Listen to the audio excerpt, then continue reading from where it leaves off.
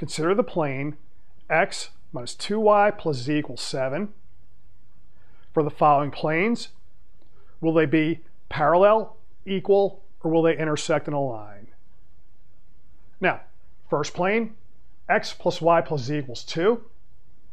First property we should check is parallel. So if we draw two parallel planes, put in some normal directions. So the idea there is, okay, the normal direction is going to be the direction that's perpendicular to our plane. So we'll choose vectors that point along those directions. Call them n1 and n2.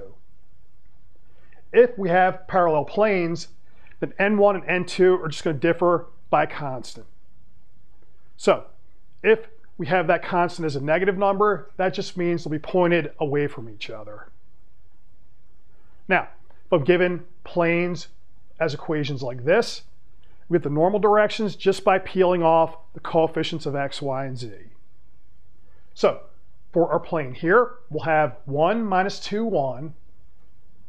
Then the normal direction here will be 1, 1, 1. Now note, if these were multiples of one another, okay, since we have a 1 in the z-coordinate, the multiple would have to be 1, which would mean our normal directions would have to be equal. Since that's not the case, planes are not parallel, okay, they definitely can't be equal then, so that means they're going to have to intersect in a line. Next plane, let's try minus 2x plus 4y minus 2z equals minus 14. Here we peel off the normal direction, we get minus 2, 4 minus 2, and then we note that's just going to be minus 2 times the normal direction of our original plane. So that's going to mean our planes are either parallel, not equal, or equal. Now, if they're equal, okay, all we have to do is check and see if they intersect in a single point. If we have parallel planes, they intersect in a single point, then they have to be equal. So what we're going to do is, okay, for our first plane, we'll set x and y equal to 0. It's going to give me z equals 7. So that means the first plane contains the point 0, 0, 7. Then we'll let x and y be equal to 0 in our second plane. Again, we're going to get z equals 7. So both planes contain the point 0, 0, 7. So that means they're equal. Final example, let's try minus 2x plus 4y minus 2z equals 0.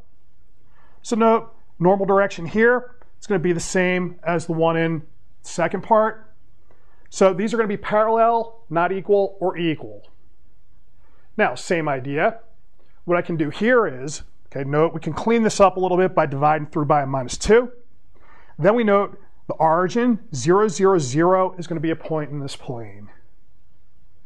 Now, the way I check and see if a point is in a plane, we just put our point, the coordinates, into our equation. The equation is satisfied, you're on the plane. If it's not satisfied, you're not in the plane. So we take 0, 0, 0, put it into this plane here. We're going to wind up getting 0 equals 7. So that's going to mean 0, 0, 0 is not a point in the original plane. So we'll have that these two planes are going to be parallel, but not equal.